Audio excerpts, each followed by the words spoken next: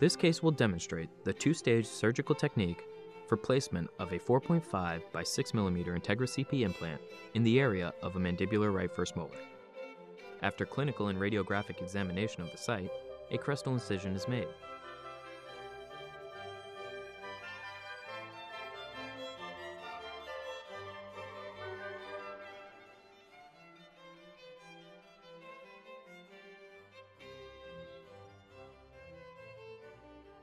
A retraction suture is placed to keep the flap open while preparing the osteotomy. The osteotomy is initiated with a 2 mm pilot drill rotating at 1100 RPM with external irrigation.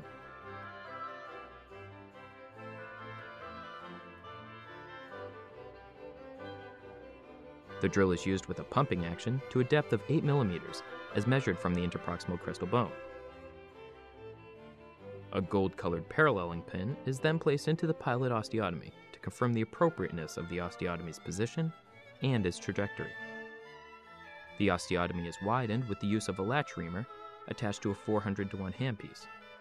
Beginning at 2.5 mm, the osteotomy is widened in half-millimeter increments, using subsequently wider latch reamers, rotating at 50 RPM without irrigation.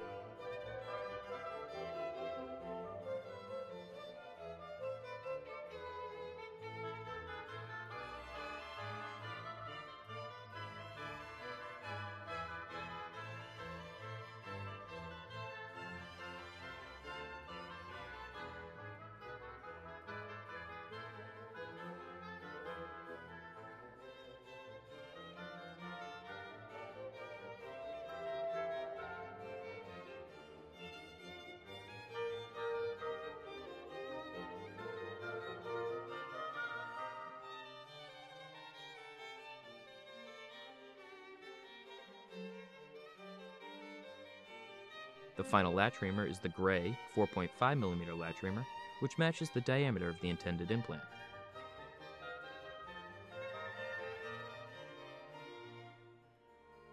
Prior to placing the implant, the depth gauge is used to confirm the depth of the osteotomy.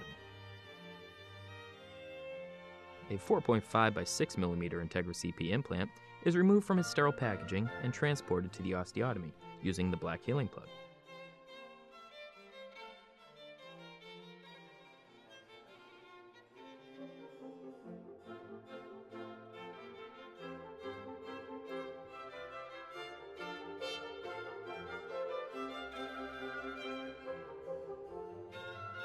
The black healing plug is removed, and the implant is fully seated using a 3 mm seating tip attached to a threaded straight handle.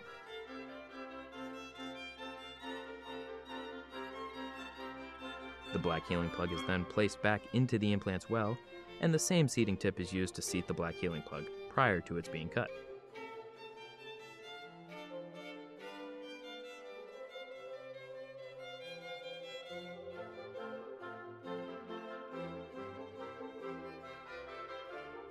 The harvested autogenous bone, collected during latch reaming, is placed over the shoulder of the implant.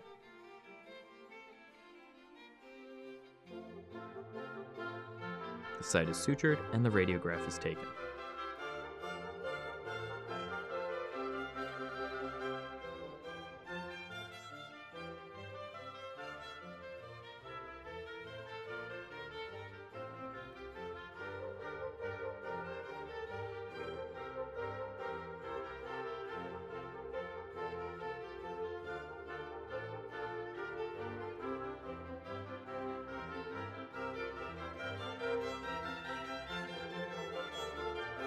This completes the surgical technique for the placement of a Bicon SHORT implant in the area of the mandibular right first molar.